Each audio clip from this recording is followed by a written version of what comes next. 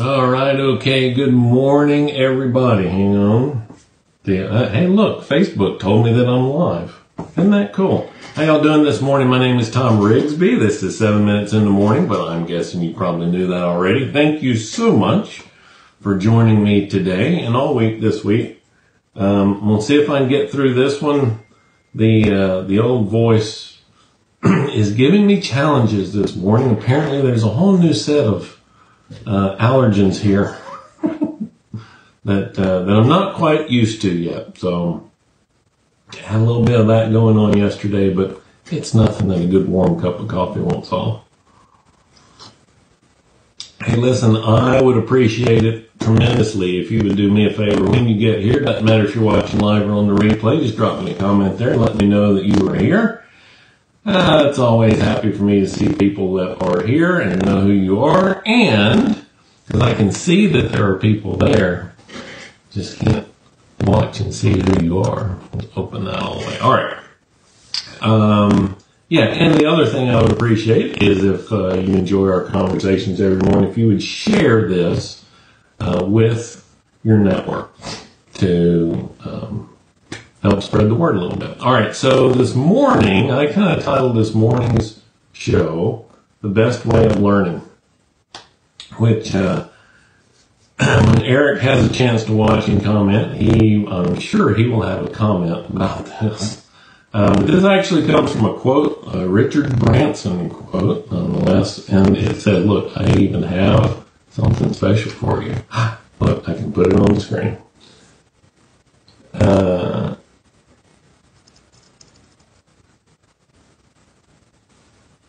Okay. The best way of learning about anything is by doing. The best way of learning anything is by doing. Now, what does that mean?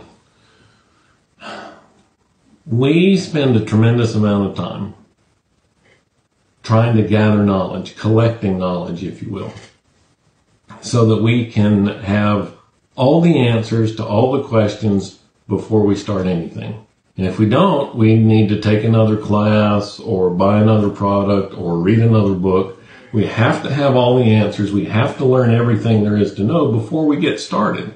The reality is, that's probably not the best way to do it. You need a framework. That's why, you know, when I put together programs and share them with you, I tend to make them frameworks, right? Because here's a framework that you can use to fill in your own set of circumstances, your own learning, your own experience, and then point you in a particular direction. You know, nobody is going to have all the answers because you are unique. We are each uniquely gifted, talented, and placed.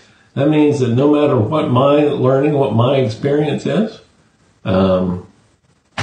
it's going to be different for you, right?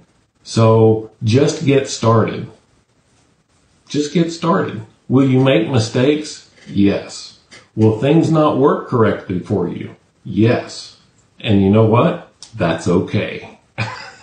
That's the way it's supposed to be. How do you learn? How do you learn to walk? Right? We learn to walk by falling down. We also learn how to get up from that, hopefully. Everything we learn by making mistakes. It's trial and error is the way that our brain is wired to learn. So don't be afraid to get started. Don't be afraid to make mistakes. Just start. And you will find that this big, ugly, scary thing that's been out there is not so bad after all. So here's my question for you and my admonition for you today. What are you collecting information about that you can start working on today? Just get started. One thing. That's all it has to be. Take one step. And then I can, well, as my office assistant just woke up. Come here, Ryder. Come here.